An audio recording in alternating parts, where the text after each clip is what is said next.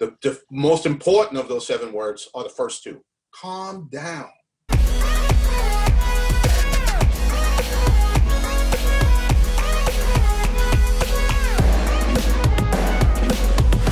Hi, I'm Sean Parman, producer of The Tom Ferry Show. In today's episode, Tom Ferry and Steve Harney discuss how to properly communicate the reality of the market, as well as brainstorming buyer marketing ideas. Enjoy. So let's jump right into that, Steve, because look, we're 42 days into the new year. And, I think this morning I sent you at least 1 or 2 emails, because if you're reading the, Mortgage Wire, you're reading anything out there today, the sensationalism of the news would have the average consumer believing this is a horrible time to buy or sell. So Steve, we're 42 days into 2019. What say you? All right. Well, first I say, remember that negative headlines get more clicks. Negative headlines create more buzz than positive headlines do. So very obviously, there are a lot of people out there that are trying to lean on the negative. And I think that's going to only get worse as we get closer to the election in 2020. So for the next 18 months, I think we're going to be bombarded with negative headlines. The good news is they're not true. All right. And the bad news is we have the responsibility to make sure the public realizes they're not true. So there's a lot of negative news out there. What I tell agents very simply, I give them 7 words: calm down, sit down, think, plan, act. Those are the 7 words. The most important of those 7 words are the first 2. Calm down. Yes. Everything is fine. If you get caught up in the craziness, if you get caught up in the psychology of this, then you're the only person that's capable in your marketplace of making sure that it is not impacted by panic. All right? If you're panicked, they're going to be panicked. And what I think that normally happens in a market like that's changing, and this market's changing for the good, I'll tell you that in a second, but in a market that's changing, sometimes that uncertainty causes concern. The concern can cause doubt. The doubt causes fear, and the fear then can create panic. And if we get anywhere near the fear or panic stages of this, we have a challenge. So let's talk about agents. Agents right now are panicked. Oh my God, there's so many listings coming to the market. There's price breaks. Prices are starting to level off. There's well, Steve, what are we going to do? This is horrible. Look what. And I say, wait, hold on a second. Last year, this exact time, February 2018, I'm out in front of agents. You know what every agent's telling me? Steve, there's no listings to sell. We're going into the spring buyer's market. We got nothing to sell. How are we going to do any sales if we don't have anything to sell? And look at prices. They're going through the roof. We're heading for another crash, Steve. If these prices keep on going up, we're going to be another crash just like 2008. We have to somehow get the prices down. All right? And so now they had prayer vigils. I attended some of them. Praying to the real estate gods that please give us more inventory and please make sure that prices start to just balance out some and level off some. That's what everyone was praying for a year ago. Yep. The gods answered our prayers. And now we're panicking because we got exactly what we wanted. Ladies and gentlemen, we're going into a normalized market.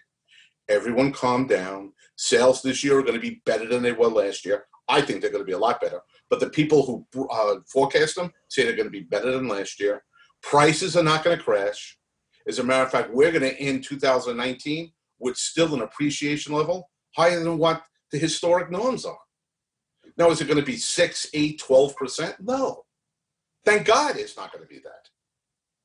We're going to get down into that. This year, we're going to be somewhere between 4.5% and 5%. And then next year, we're going to get down to normal numbers, somewhere in the mid-3s. But there's nothing wrong with that. What that means is we're heading toward a more normal market where we can sell houses, and the houses we can sell, people can afford to buy. So Steve, you just shared, if everyone listening just took that advice and just took a breather and stopped complaining about the number of price reductions they're seeing. Prices are falling. I'm like, no, overpriced listings are actually now being corrected to the reality of the market. Everyone watching knows what I'm talking about. But I think that the bigger insight you gave, and I think I mentioned this last week on stage, a personal client of mine who I just hung up with and said, So, and I'm not going to say his name, but you could guess he's I think he's in the top 15 in the world for Keller Williams as an agent. Okay. When I first started chatting with him, he's like, Tom, I haven't talked to you in 3 weeks. You have no idea what's going on. In my area right now, doom, gloom, fear, misery, doom, gloom, fear, misery. And he had all these examples.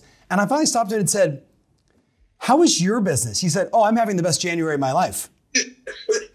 Right? But we get so caught up in this, the hyperbole of headline readings, water cooler conversations about agents in a state of panic that don't sell any houses anyway. Now, I know we're going to get into this because I really want you to drive home with everyone watching today the 5 points you just shared with our elite. I wrote down, what advice do you have for our listeners to get the word out, especially to the 25 to 35-year-olds, right, that are out there reading the same headlines everyone else is and thinking maybe now is not the time to buy? So what advice do you have for everyone watching to get the word out to that segment of the market?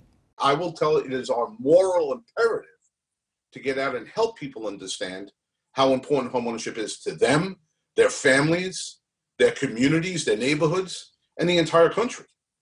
All right. So now I've shifted my thinking on that and said, no, you know what? I'm going to take this as kind of like a little bit of electric shock in the rear end. I'm going to get moving on this. So I know that at KCM, we're putting a whole bunch of resources together, and we're taking all of the data that's been there and all of the research that's been done, both on the financial and non-financial benefits of homeownership, and we're going to make all that information available to realtors across the country, because we have to now become missionaries to the value. We ran a stretch that people wanted to buy a house simply because they made money at it. They bought a house, and then 5 years later it was worth 30-40% more than what it was worth when they bought it. But there's so many other reasons. The financial reason's still there, but there's a whole bunch of other reasons that homeownership is important to them and to their communities. And we're going to gather that information. We're going to catalog that information. We're going to get it out to them. Right now, they have to take on that missionary zeal. They have a lot of the information just already in their head.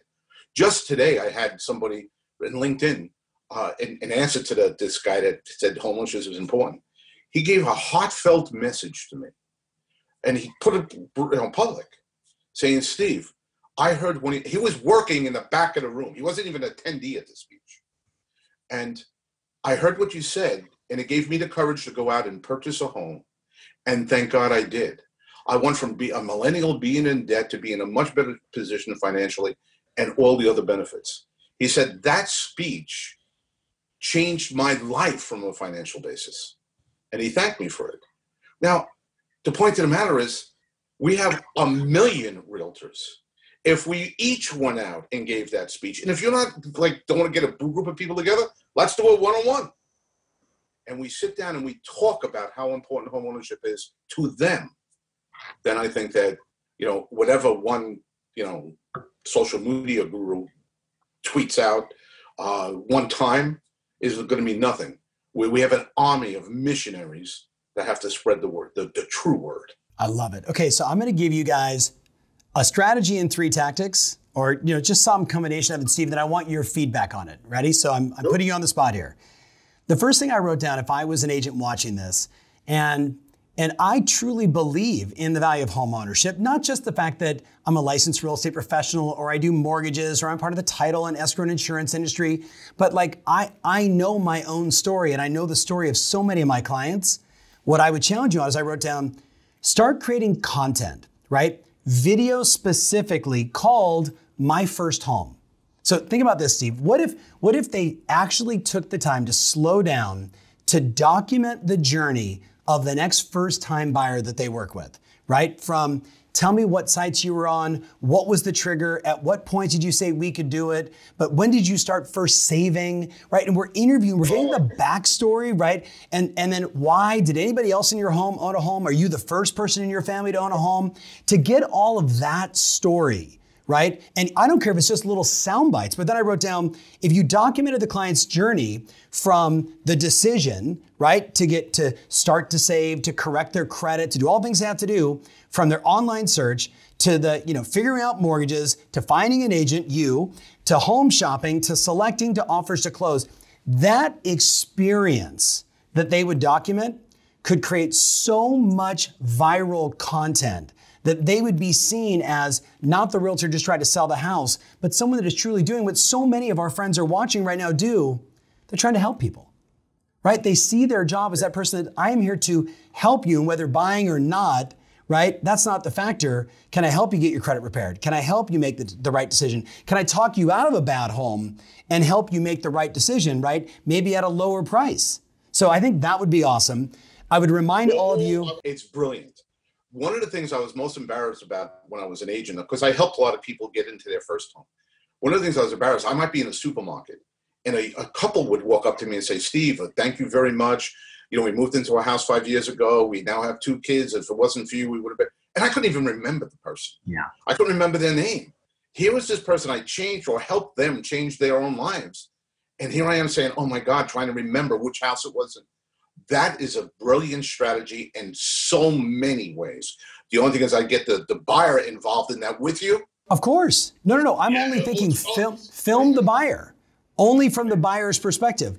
Show me what sites you were looking at. What criteria, what buttons did you hit, right? Because you're showing the next wave of buyers, this is how someone that did it. And this is someone that maybe, again, I use the example of like, maybe it's the single young woman who's buying her first home, who's a second generation immigrant, who's coming into this country. Her parents never dreamed of owning a home, and now she's in a position to do so.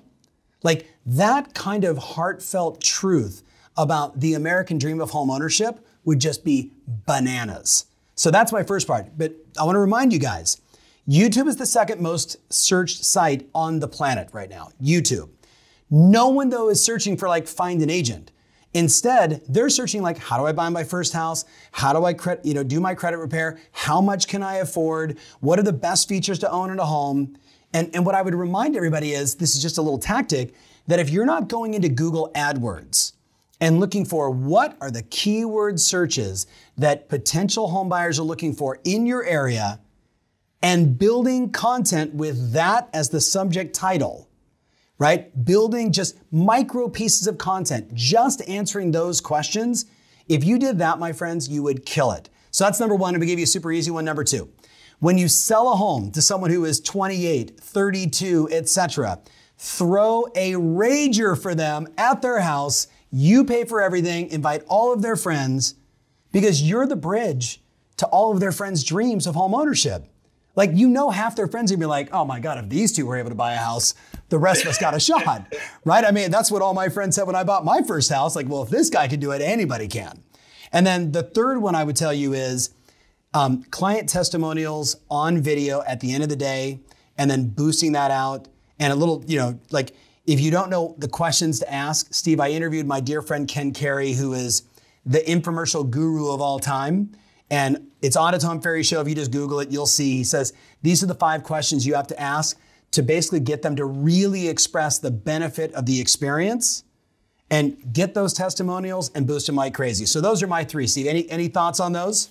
The only thing that, first of all, they were all brilliant. I really, really like all of them. I'm going to share them with, the people I know in the industry.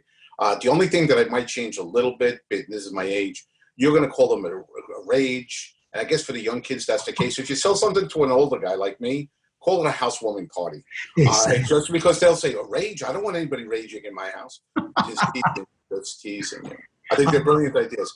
Anything that we can do right now to promote the importance of, we all know, being in the business, we know that look on a homeowner's face when they first get the keys at the table.